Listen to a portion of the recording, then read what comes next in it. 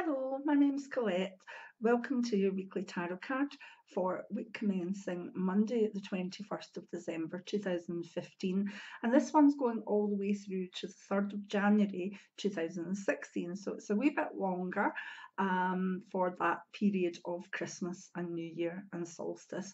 And I think the universe is having a wee joke with me with this one, to be honest. Although it's quite nice. The High Priest card 5 is your week for the festive, is your card for the festive season. Sorry, getting my words mixed up.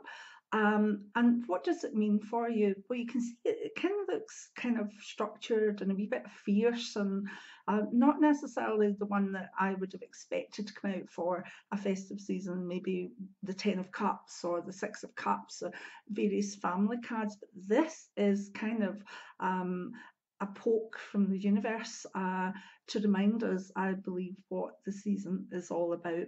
You see, the High Priest or the Hierophant card 5 is about religion. It's about the sense of society following various dogmas, various ways forward. It's a card of faith. It's a card of following a path that you can adhere to and that makes you happy. So theoretically, it is a very good card for the festive season. So, what does it say to us in general? One, maybe instead of being caught up in all the materialistic aspect of the festive season, it's important to remember the religious and the sort of underlying spiritual meaning of the time. And if you think of it, we've got solstice within that time, we've got Christmas, and we've got New Year. So there's, we've just come through Diwali back the way and Hanukkah, and these are all festivals of religion, etc., that give us hope and give us a season, a festival at this time of year to celebrate light, to celebrate family, to celebrate God, to celebrate goddess. Although it's mainly a God time, particularly even with solstice, it's about the sun, it's about the masculine energy. That's all in there. So what we have to do is realise that this is a time that we should go into ourselves and honour our paths, honour our religion, whatever they may be, and take the joyful aspect of it, take the ceremonial or the celebration aspect of it, and let that be joy, let that be a time of celebration for us, not a dour time, not a time to become holier than thou. That's not what this is about. For the High Priest to come out at this time of year, what I believe he's telling us is just remember the basis of this time of year, why we're bringing our families together, why we're celebrating. It's not just an excuse for as many shots as you can get down your throat. It's not an excuse to get out the chocolates and whatever. It's about honouring this time of year in a spiritual way. And actually, the more I think of it, the more it's a very, very apt card for this time of year. So, in general, whatever your path, whatever your religion, at this time of year, if there is a celebration, if there is a religious aspect, if there's a festival, then enjoy it, and enjoy it for the good that these things bring, the good, the connection that spirituality can bring. And hopefully let's put away the dogmas of religion that are causing so much problem in the world at the moment. This isn't about this card.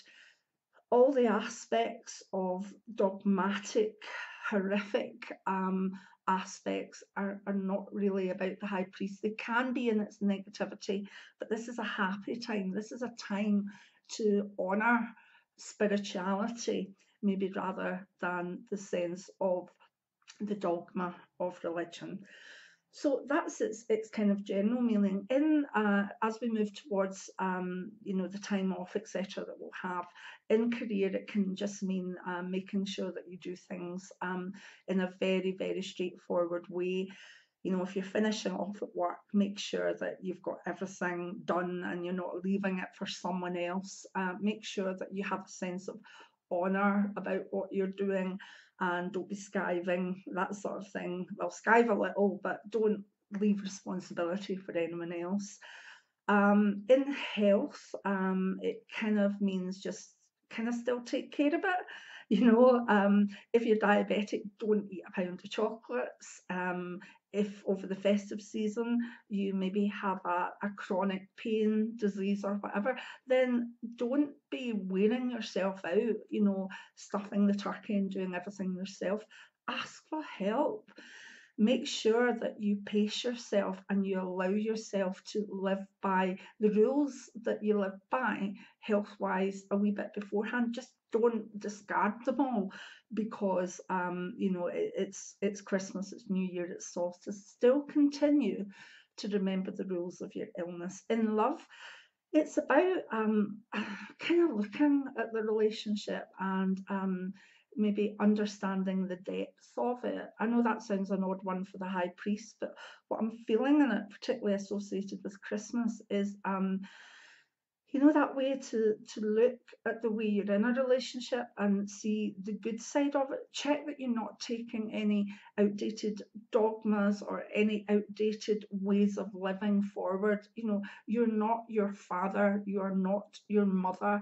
You don't have to keep making the same mistakes.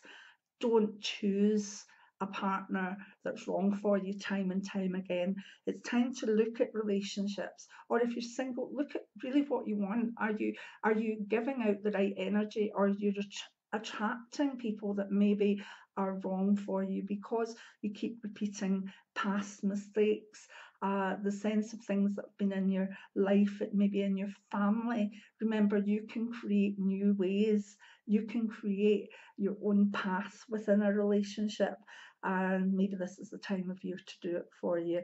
In general, with money, it just tells you to be careful, to not be mad about money, to actually make sure that you take notes of things, even if it's like a logbook, writing things down, almost viewing it like a professional accountant, or someone that would watch what they're doing and be quite brutal about it.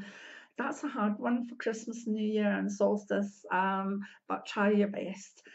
So, quite an odd card, but a very apt card if we can take the positivity from it, if we can see that it's a reminder of why we're celebrating across many different paths and religions at this time of year where we all need light, we all need hope, we all need a baby being born, we all need these beautiful things that keep us going through the darkness of the winter.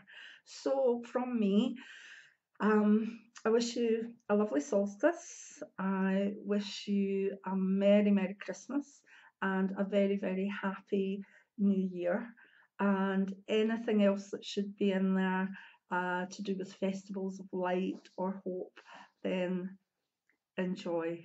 Many blessings. Have a lovely time and enjoy and be safe. Bye now.